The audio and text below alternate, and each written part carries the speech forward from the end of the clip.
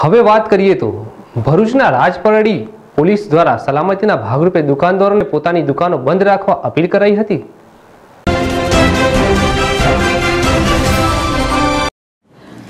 હાલ સમગ્ર વિશ્વમાં કોરોના વાયરસના પગલે લોકોમાં ભયનો માહોલ સર્જાયો છે, ત્યારે ભારત સરકાર તેમજ ગુજરાત સરકાર પણ સાવચેતીના તમામ પગલાં લઈ રહી છે।